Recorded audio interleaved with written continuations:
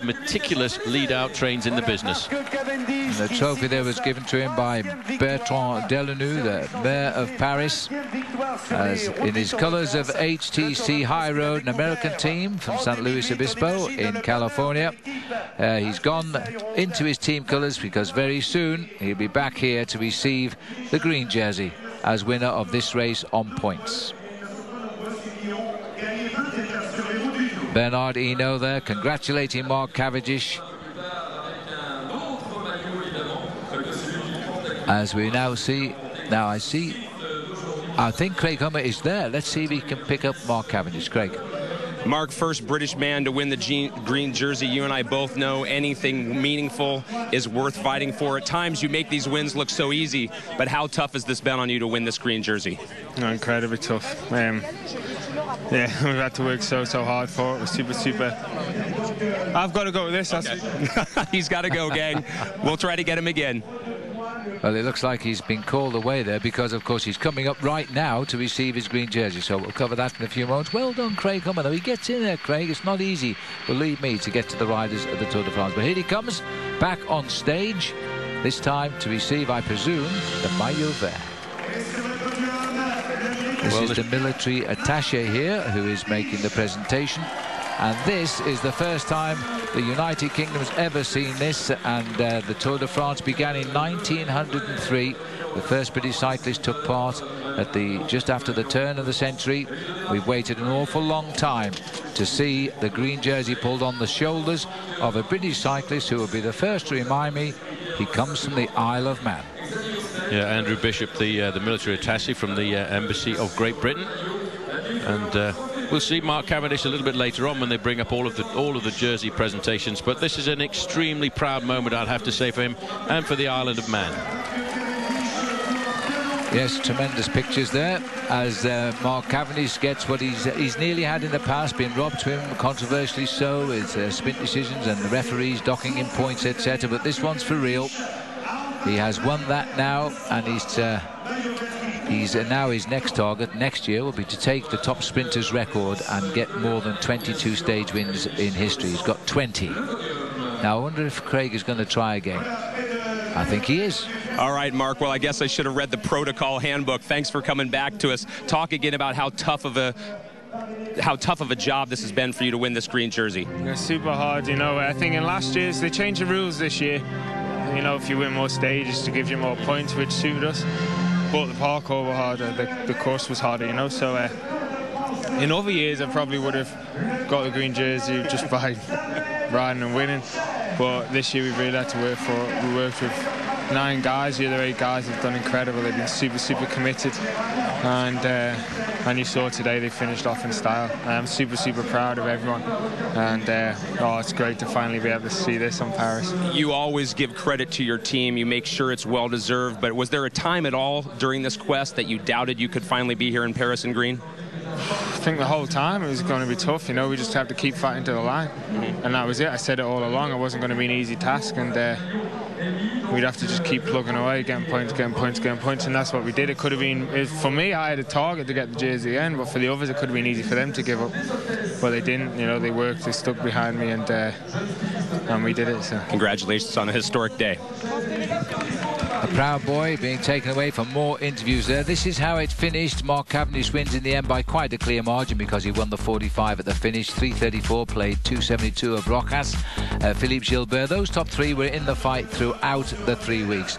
And while that interview was going on, the polka dot jersey, the final winner's jersey, presented here to the Olympic champion, Samuel Sanchez, who, when he realised he couldn't win the Tour de France, he went for the King of the Mountains, and he won it on the climb of Alpe d'Huez. And those are his 2 young children there. Proud moment for them as well, standing on the podium under the shadow of the Arc de Triomphe. This is the final standings. He got 108 points. Didn't have to worry about the weekend. There weren't any mountains. Andy Schleck finished second there, 98. Jelle van den Aert, a new discovery from Belgium. Jelle, he was finished in 3rd. And Cadel Evans finished in 4th, but only with 58 points. We've gone back up now, Paul, to the white jersey presentation at the moment, and the big cheers reserved for a Frenchman. Well, I'm not sure which you prefer, Phil, the white jersey or actually being a winner at the top of the Alpe d'Huez, because this is a magical tour, not only for him, but the whole of Team Europcar, with Thomas Voeckler having that yellow jersey. These guys did an awful lot of work. It was on that final day when Voeckler started to crack, he was given his own card to play. And I tell you what, he seriously took it. Well, good for him. He got his award there from the president of French television too, which they've done an incredibly good job at televising the Tour de France. And are we looking at a man who might be replicating Cadel Evans maybe 3 years down the road? He's very young yet, but he's shown us he can climb. He's not a bad time trialist. He may have it. Well, I think the important thing, Phil, is there are 4 Frenchmen finishing inside of the top 15 this year, and that will give France something to wish for over the next few years. The man on the right would be very happy, I think, not to be the last winner of the Tour de France for France, Bernard Hinault, and he would like to see French cycling start to take off. He would. Well, Pierre Rollins for the best young rider, and he finishes top of the pile. The men that finished closest to him was Reine Taramé, followed by Jérôme Coppel and Arnaud Janson. 3 of those guys are French, and that's the future of French cycling. You know, it certainly is. Next man to come up, and this man has been an animator, I have to say. He's been in the breakaway, I don't know how many times, Phil. He's won himself the intermediate sprint point, I don't know how many times. Jérémy Roy. Jérémy Roy, as they say. We would say Jeremy Roy if we were speaking English, and he has been in the front of our camera day after day. Every time there's a break gone for the whole day, he was in there, and so he was awarded cumulatively. He was away so much, nearly 800 kilometers he spent in front, so he gets the most aggressive rider. Yeah, and I think if you had to give an award for the aggressive team, you'd also have to give it to his team, because FDJ were in nearly every breakaway. I think they were in every breakaway on the Tour de France whenever something got clear off the front of the pack. Well, there's one jersey we haven't shown you yet, and we're keeping the best till the end, so we will give Jérémy Roy his great moment here. Standing in the most coveted street in France as a Frenchman has to be very special. Bernard Hinault, the last winner of the Tour for France in '85, now standing alone on the podium as we wait for the arrival of Cadel Evans. Well, this will be the final yellow jersey. Cadel has worn the yellow jersey in previous tours, but to wear it on the final day, that's what he's always wanted. That's what he's dreamed about for many, many years. And here he is.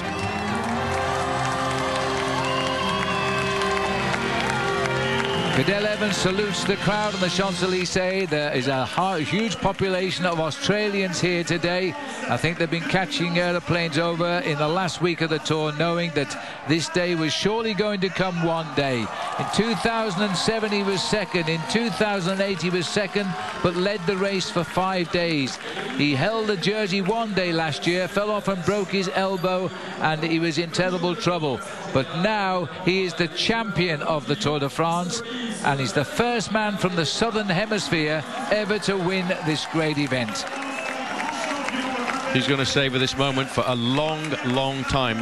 It's interesting that he said, Phil, that the end of the time trial was really quite easy for him yesterday, because he knew at that point he wasn't even thinking about trying to win the time trial. He knew at that point that he'd actually won the Tour de France, and he cruised over the last 3 or 4 kilometres.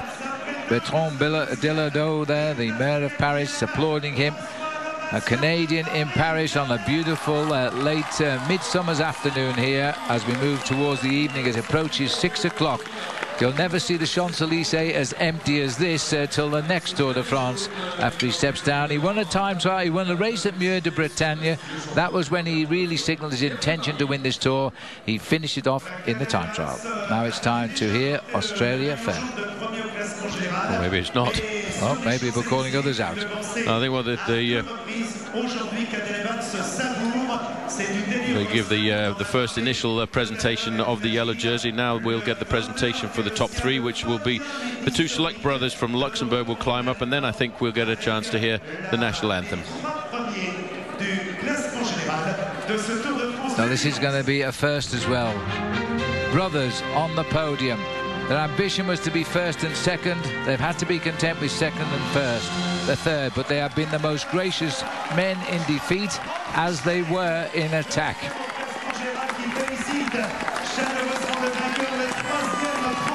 Well, it's been a great battle, Phil.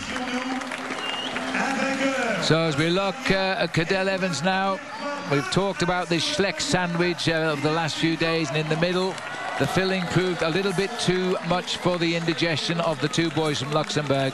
Three great athletes, though, have made this a tremendous Tour de France. And it looks as though Chiara has come on as well. It's not Chiara. I think somebody's going to sing the national anthem, actually. Oh, you could be right.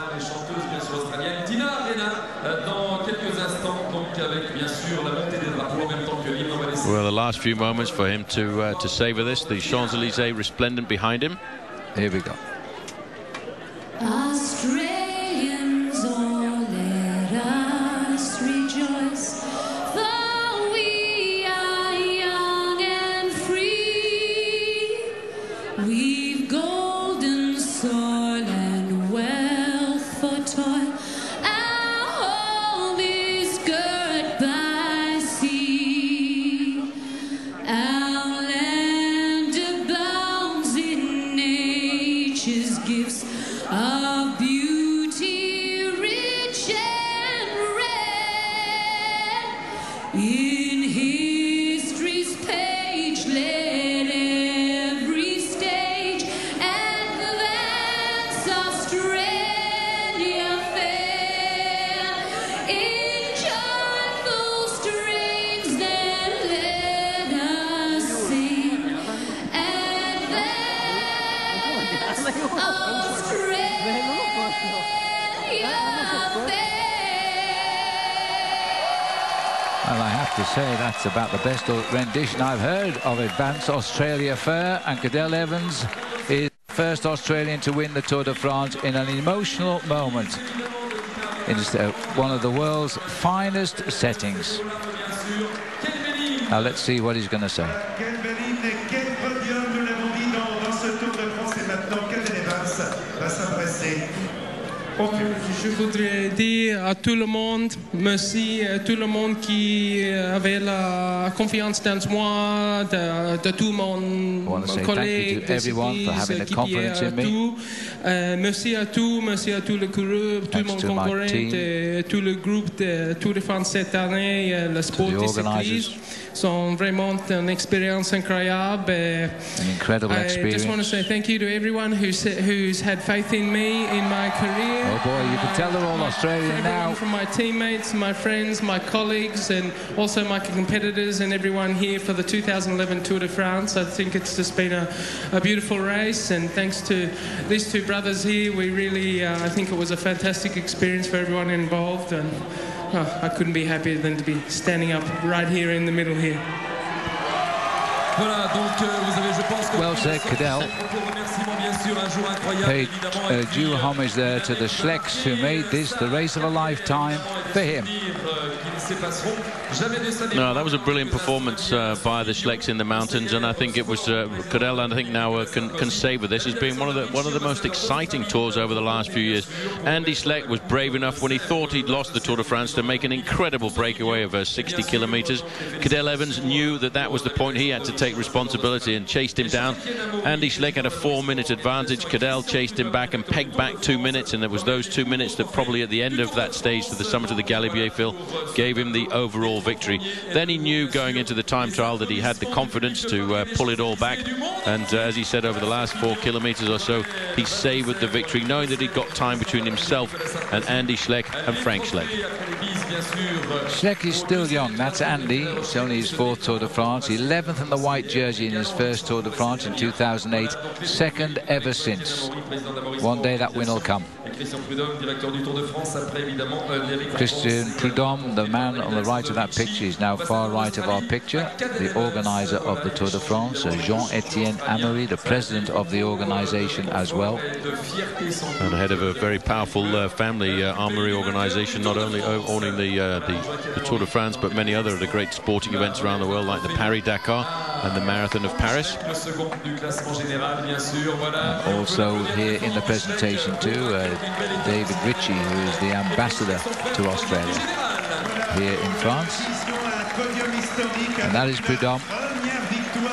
He said the kindest things about the victory of Cadel Evans before the stage started. He said he was such a high personality in the world cycling. He had to be a winner of the Tour de France, and he witnessed one of the greatest races he's been the boss of. No, certainly you see the wind is still a little bit blustery there.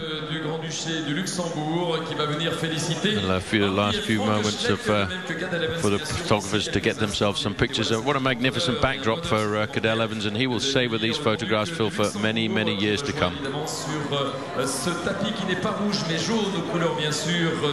I think they're bringing the Luxembourg ambassador out here at the moment.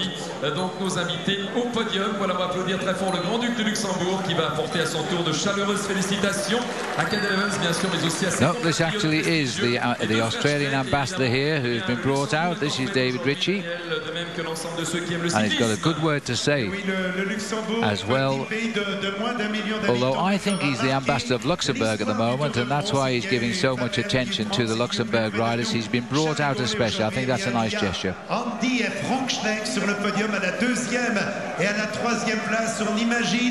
Well, the next award, the next presentation will be for the best team, and that will be the American team at Garmin Cervelo. As we look at the strongest three riders of the Tour de France this year, Cadel Evans in the middle, surrounded on either side by Andy Schleck on the left and Frank Schleck on the right. And what a great battle it was over the last 3 or 4 days, especially the days in the Alps.